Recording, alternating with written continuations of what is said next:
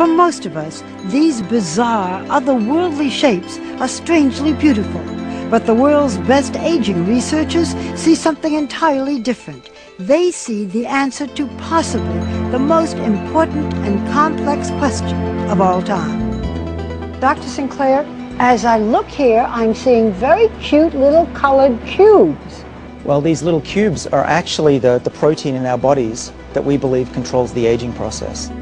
If he is right, Dr. David Sinclair has found one of the genetic keys that will reset our biological clocks. I think we've passed a turning point in our understanding of the aging process. How did he discover these proteins? This looks like a barcode, but it's really a map of our genome, the blueprint for human life stored in every cell in our bodies. A few of these genes play a key role in the speed at which our cells age. Dr. Sinclair randomly tested tens of thousands of cells, searching for the chemical that would activate those genes. We found them by accident. We stumbled upon this molecule from red wine. And when I looked on the computer, what is this resveratrol, and found that it was in red wine, I almost fell off my chair. Because, of course, we all have heard that red wine is good for you. So, what does it do in the body? Well, what we have discovered is that resveratrol works on a gene which is called SIRT1, and this is a gene that controls the aging process. Resveratrol seeks out that gene and switches it on. And with that gene activated in the mouse on the right by a high dose of resveratrol, she quickly turned into a mini Olympian, running twice as far as the untreated mouse on the left. And they were eating a high-fat diet, a fatty diet, and they lived just as long as a lean, healthy mouse, which means that they didn't get heart disease, cancer, even osteoporosis, and they lived 30% longer. Can you do this in humans? We have the same exact gene, and we think that resveratrol could have similar benefits in people. Realizing the blockbuster potential for his new pill, Sinclair teamed up with biotech entrepreneur Chris Westphal, together raising more than $100 million for further research. And we think that we can increase healthy lifespan. So if you're in your 80s, you'll be behaving as if you were in your 50s. In the first human trial, a form of resveratrol successfully treated type 2 diabetes, one of the major diseases of aging. If everything goes very well, we will seek regulatory approval from the FDA in the next 5 years. I think a lot of people will say you're raising expectations. This can't possibly happen. My answer to that is, I agree, but it's true. What else can I say? Aging is really a set of diseases, and if we slow them down and cure them, people will live longer, healthier lives. And you're talking especially now about diabetes and Alzheimer's? So the major killers of Western society are exactly the diseases that should be able to be treated with the drugs we're developing. Well, you know what, Doctor? Cheers. The future. In November of 2006, "Red wine holds the answer" was a headline in the New York Times. 1 month later, Newsweek published an article entitled "Can We Slow Aging? A compound found in red wine may extend the human lifespan."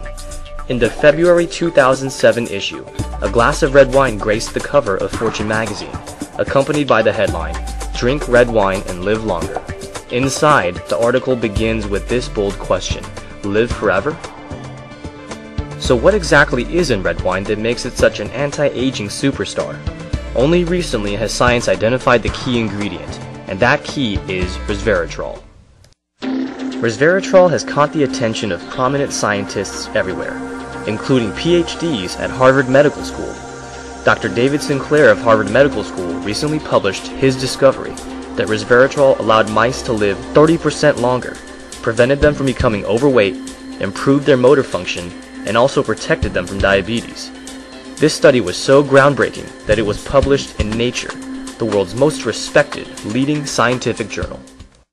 Resveratrol is turning out to be one of the most revolutionary breakthroughs in modern science. In addition to Dr. Sinclair's findings, resveratrol has also been demonstrated to help prevent the risk of heart disease and stroke, Alzheimer's and Parkinson's disease, certain types of cancer, and has also been shown to increase exercise endurance. Writes David Stipp in Fortune magazine, you'd have to go back to the advent of antibiotics to find such a broad therapeutic potential. Resveratrol is found in the skin of red grapes and can most commonly be found in red wine. 1 glass of red wine contains a mere ½ milligram of resveratrol. Practically speaking, you would have to drink hundreds of glasses of red wine each day in order to reap the full benefits of resveratrol. And many people are either incapable or choose not to drink red wine. But what if there was a way for everyone to get the health benefits of resveratrol without any alcohol?